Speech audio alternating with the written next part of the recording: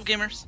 Hey, once again, thanks again for tuning in to the Game and Rebirth DL channel. So you are working with the SD2VITA and you want to set up your memory card so that it can be compatible for the SD2VITA. Also, this tutorial will show you how to avoid the corrupt files once you have the micro SD card as your main memory.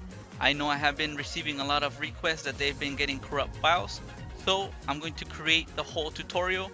Now, for the previous tutorials, you would need to have your micro SD card as Exfat in order for those tutorials to work. So with this one, we'll go through the whole process, and then if you need to reference back to the other tutorials, then you can follow the whole sequence. We will need the Win32 disk imager and zzBlankimg. I will leave that link in the description so you can go ahead and go get it.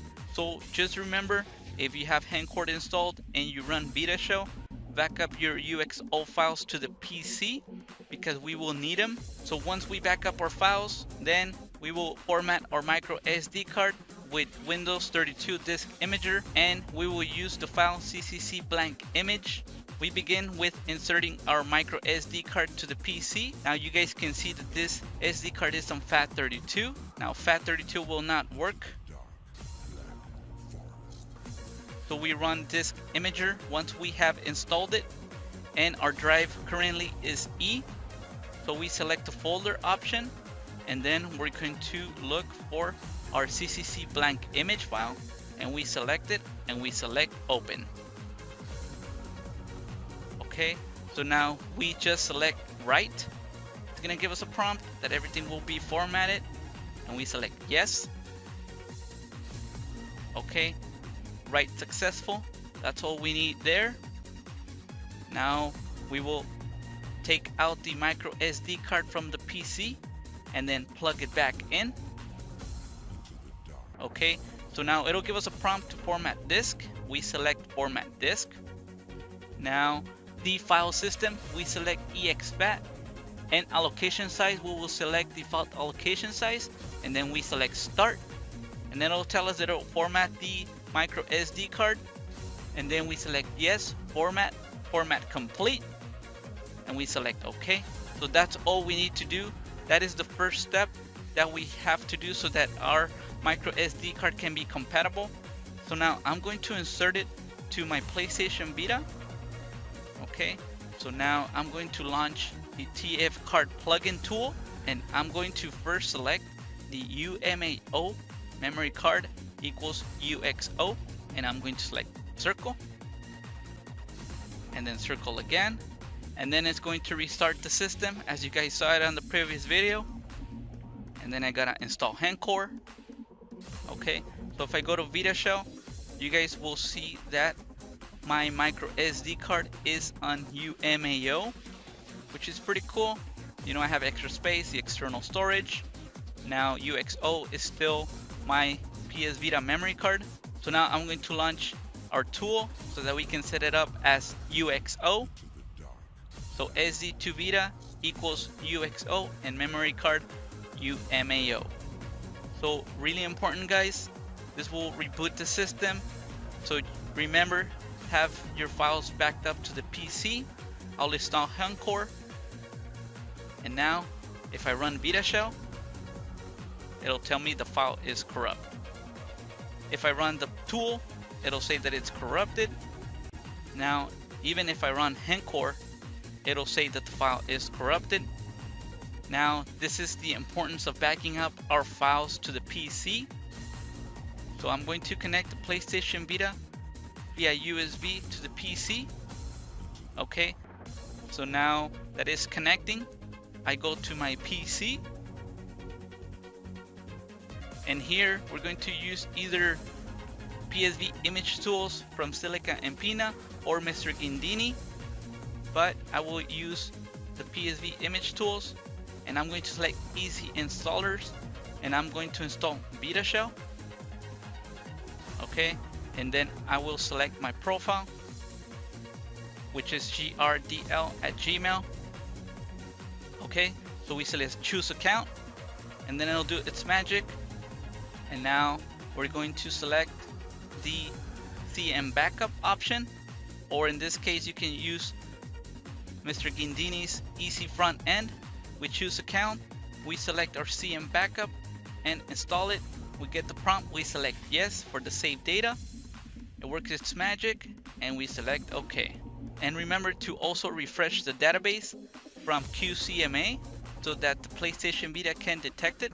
Okay, so now that we have refreshed the database, we move on to the PlayStation Vita and we're going to connect with Content Manager. So we select copy content. And then we're going to go from the PC to the PS Vita system, applications, PS Vita, and we have VitaShell and H-Encore. Okay, so now I'm going to replace them because I already have them installed, but they got corrupted somehow. So once they have been transferred to the PlayStation Vita, then we just close the Content Manager and we will go and run H-Encore.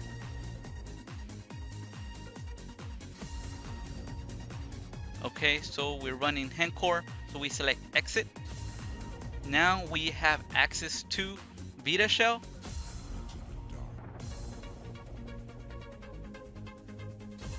So now at this moment you can either update with inserting the VPK and going to the Flows GitHub, but you guys can see that UXO, it's 16 gigs now, or 14, 15 we can say. So now we have our UXO as main memory, the SD card, but we still get file is corrupted. Now if we select other games, it's also going to say that the file has been corrupted. This is where we highlight the importance of the files that need to be backed up to the PC so that you can just transfer them. So we will launch VitaShell once more, and now you press start. And for USB device, select SD2VITA. Now once we have pressed select, now within the PC, I have my backed up files ready to go. So I'm going to connect my PlayStation Vita since it's already connected. So now I get my folders from my SD card. So now I have everything ready. So I'm going to copy my backed up files and then I'm going to paste. So we just let it ride to copy all the files. Depending on what you have, it might take longer. And I'm going to replace whatever files I have in my micro SD card, because now it's UXO. So we're just mirroring what we used to have to now what the SD card will have as a UXO. We move on back to the PlayStation Vita. Okay, you guys can see that my UXO now it has less size because I copied everything. So if you have a bigger card, then you will have more space, of course. So now I'm going to turn off the PlayStation Vita, install H-Encore, and now let's try the tools or all the information that I had. Look at that, guys, it's working. This will fix the corrupt file option. I know that I've created the other two tutorials, but it is really important to have your memory card as Exfat and use the tool so that you can format the memory card. You guys can see that everything is working. So now I just wanted to go to settings and show you what version I am in. So system information 3.68, capacity 14 gigabytes, which is pretty cool. So if this worked, let me know in the comments. Hit like, subscribe, comment, share with your friends. As always, Gamer Rebirth out.